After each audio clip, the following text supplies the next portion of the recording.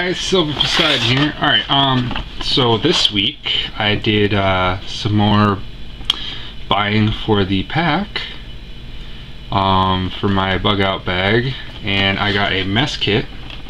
It includes a frying pan plate thing with a removable pan handle, a bowl, a pot with a lid, and a cup. I figured this would be good to get.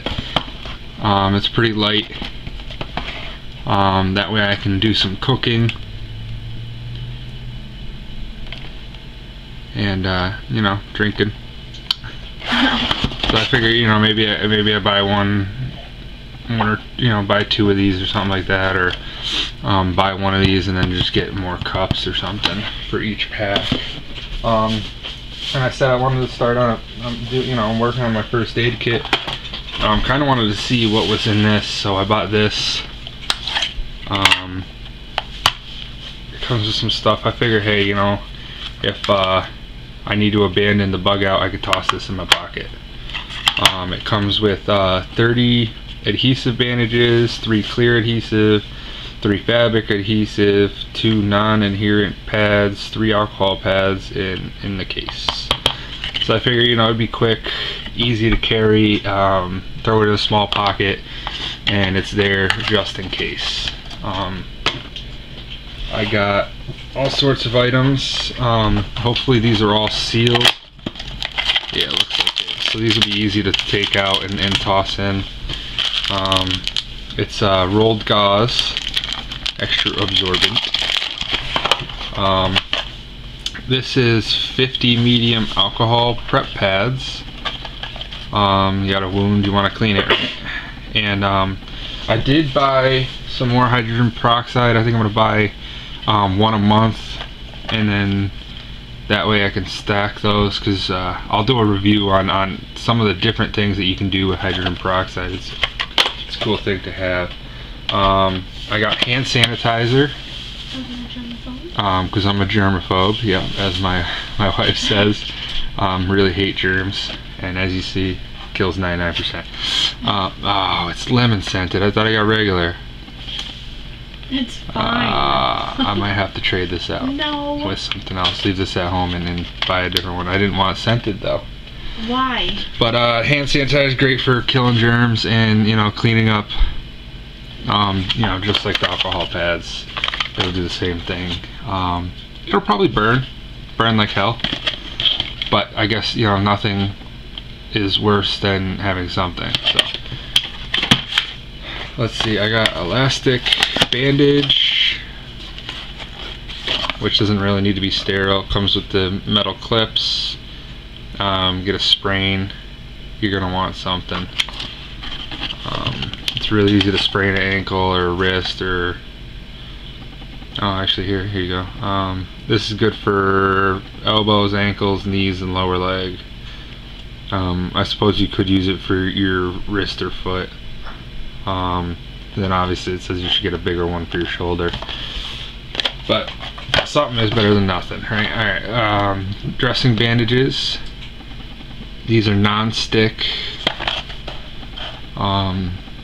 This is, you know, for bigger wounds. What's great about these, I'll be able to take these out and toss these in my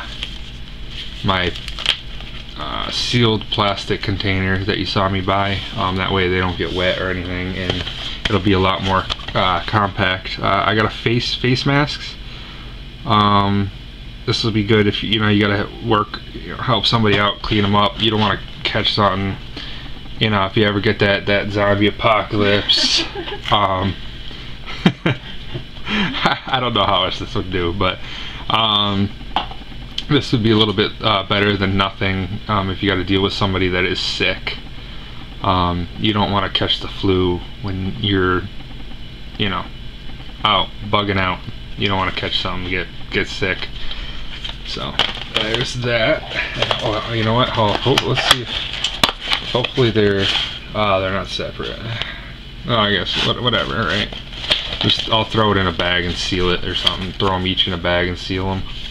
I don't know. I'll decide what to do. I got 100 count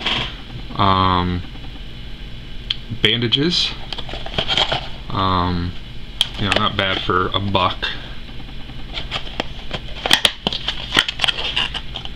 All sorts of different band-aid sizes. Because cuts you don't want to get those infected and cause other problems. I also got latex gloves. Probably won't fit my hand. I got big bare hands, you know. So, but Try it on. you know, it's better than nothing. I'll probably keep these in here. They're not exactly going to be 100% sterile, obviously, but you know, once again, a little bit better than nothing. So, and last on that list, as you guys know, aspirin. Who knows if this actually works? It's a cheap company, but you know, hopefully it does some. Here you can see what it does. Pain, fever, colds, muscle pain, headache, toothache, menstrual pain, pain of arthritis. Basically, this, you know, if you get hurt, want a little pain, or you get chronic headache, something like that, it'll be good to have in your bag. And it's one of them annoying push down and twist to get in. I'm gonna keep it sealed. That way kids can't get into it. It's childproof, supposedly. It's got 140 tablets. Once again, only $1. So I figure this would be better than buying them little packets, I guess. So, alright guys, that's all I wanted to show you on this one. I spent 1, 2, 3, 4, 5, 6, 7, 8, 9, 10, $16 on all of that. And hopefully I'm not forgetting anything from that purchase. So if you guys want to like, comment, subscribe, feel free to give me any tips. I love them. And I'm definitely going to work towards building my own bag, and you know, see what else other companies are offering. But I think building my own is going to definitely be cheaper. It's just whether or not I'm going to be able to squeeze everything into that little thing. But alright guys, I will catch y'all later. Peace out.